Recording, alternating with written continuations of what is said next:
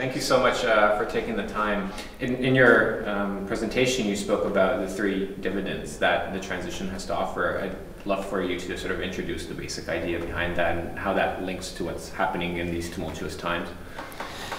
Yes, thank you very much. So what I did refer to was what we call the triple dividend of the green transition can have.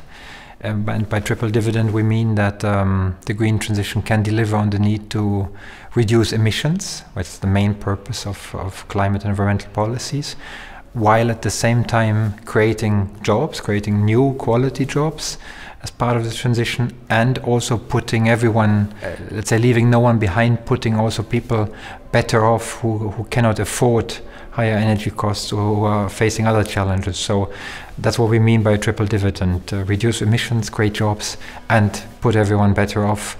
And for that, our main point in the Commission is it needs adequate accompanying policies in place, including employment, social policies, policies to support retraining, reskilling, upskilling of the workforce, which can enable this. And it also includes, for example, targeted support, targeted income support to lower income, lower middle income households, so to enable them to face higher energy costs or to face changes in the lifestyle, as it were.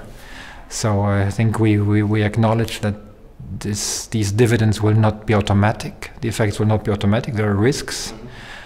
Risks of job losses, risks of people losing out in transition. Our point is we cannot afford that. We have to make sure that we say to leave no one behind, to take everyone along, and to enable everyone to be an active player of the transition. Okay.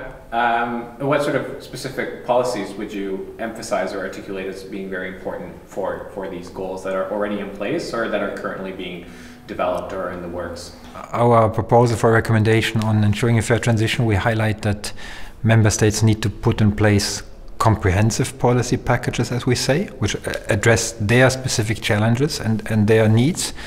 But we believe it needs policies in at least 4 areas. This is active support to quality employment, inclusive education, training, reskilling, upskilling, as we mentioned, but also social protection systems which are geared to the needs of the green transition, which do provide income support through the transition, through retraining, or to those in need.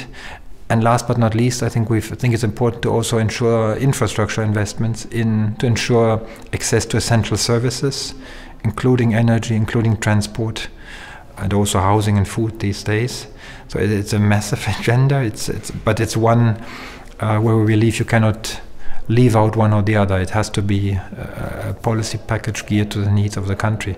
On top of that, we, as I think most participants agreed in this session, you need to ensure that all actors, relevant actors, are involved: social partners, regional, local authorities, because they are the ones who know best what is needed, what the terms of policy investment needs.